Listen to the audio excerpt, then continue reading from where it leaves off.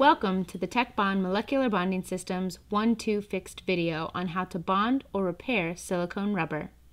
Silicone rubber is one of the most difficult polymers to bond. One key reason is that silicone rubber is flexible and often needs to stretch. Typically, glues and epoxies are not flexible. In this 1-2 fixed video, we will bond, then stretch silicone rubber tubing, these two silicone rubber pieces to each other, and finally, we will bond silicone rubber to a polyplastic piece. We will make all of these bonds by using the poly bonding process.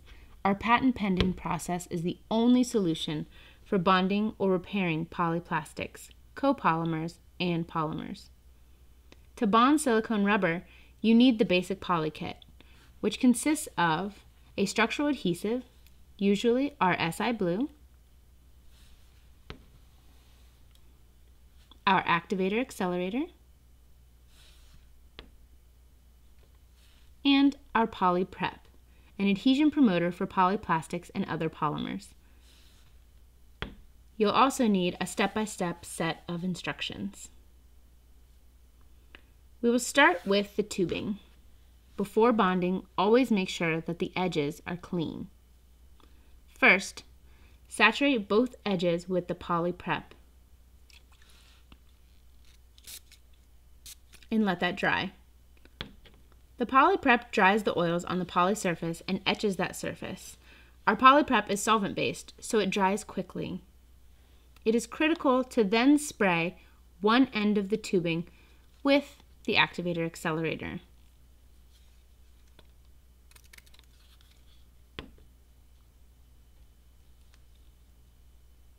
The activator accelerator intensifies the chemical reaction necessary to generate a bond. Let the activator accelerator dry completely. Next, we will heat both ends of the tubing with either a heat gun or a hairdryer. You want the tubing warm to the touch.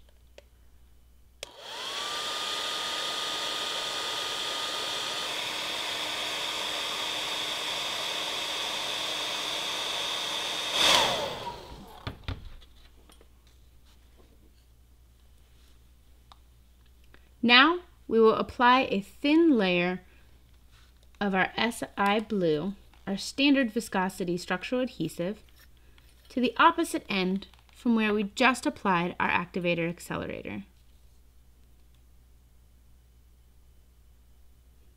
You can use the nozzle as a paintbrush to make sure you get a nice even coat on. Align the two pieces and press firmly for 10 to 20 seconds.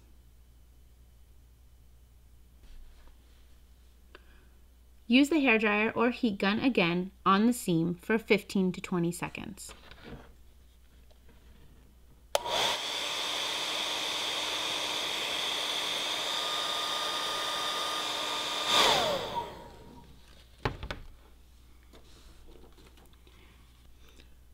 Now for the square silicone rubber pieces.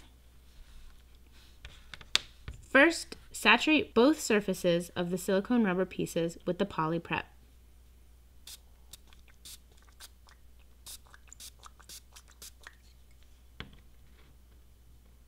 Let the poly prep dry.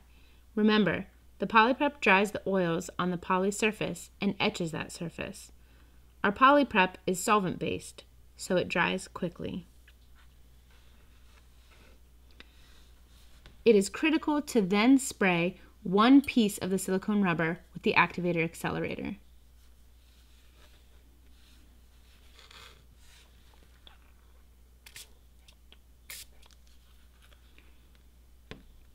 This intensifies the chemical reaction necessary to generate a bond. Let the activator accelerator dry completely. Next, we'll heat both pieces of rubber with a heat gun or a hairdryer. You want the pieces warm to the touch.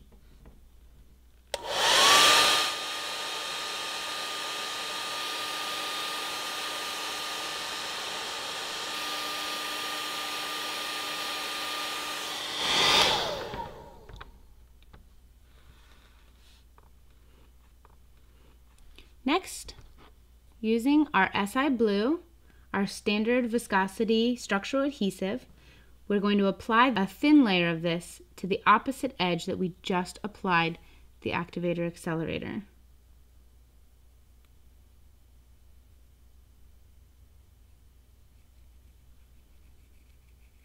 You can use the nozzle as a paintbrush to make sure you get a good, even coat.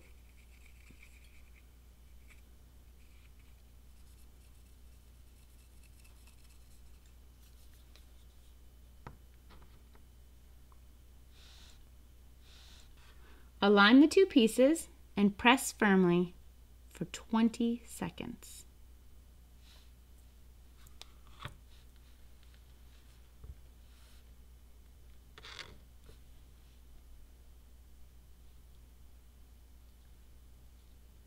Using the hairdryer heat gun, we will aim it at the seam and heat it for 15 to 20 seconds.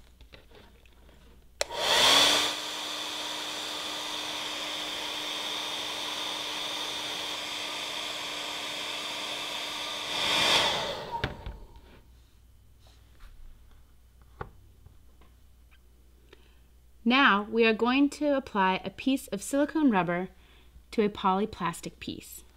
There are many manufactured items where the silicone rubber is attached to plastic.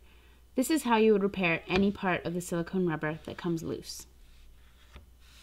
First, saturate both the silicone rubber and the polyplastic piece with the poly prep.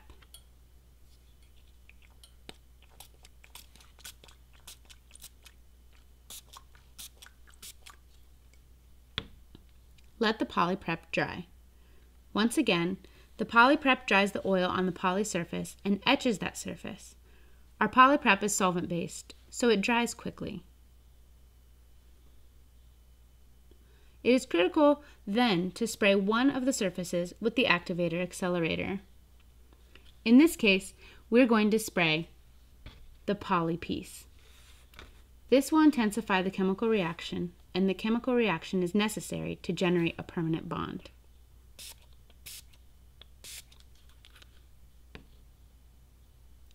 Make sure you let your activator accelerator dry completely before moving on to the next step.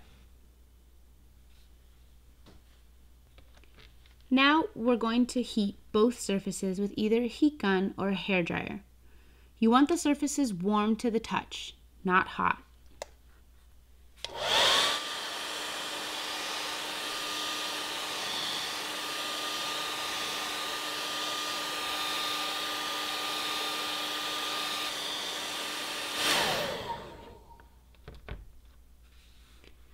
Now we will apply a thin layer of our SI Blue, our standard viscosity structural adhesive, to the silicone rubber rectangle.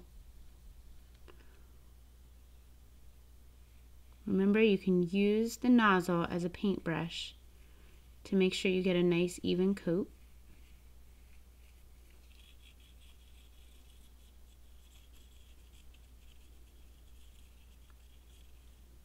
Then apply a bead at the edge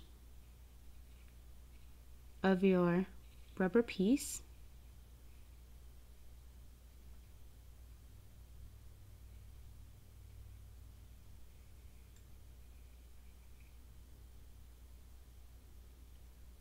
And then a crisscross through the center.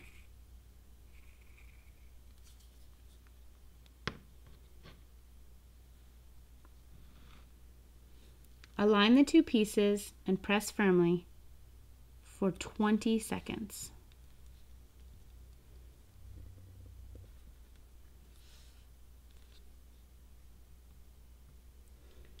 Using the hairdryer or heat gun on the two pieces, heat it again for 15 to 20 seconds.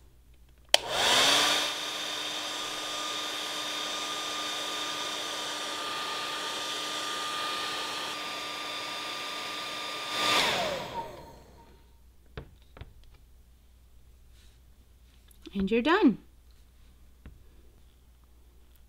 If these two pieces were glued, it would be easy to peel the silicone rubber.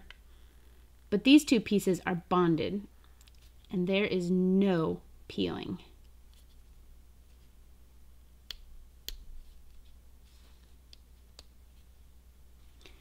As you can see, the tubing stretches, and the silicone rubber pieces stretch as well.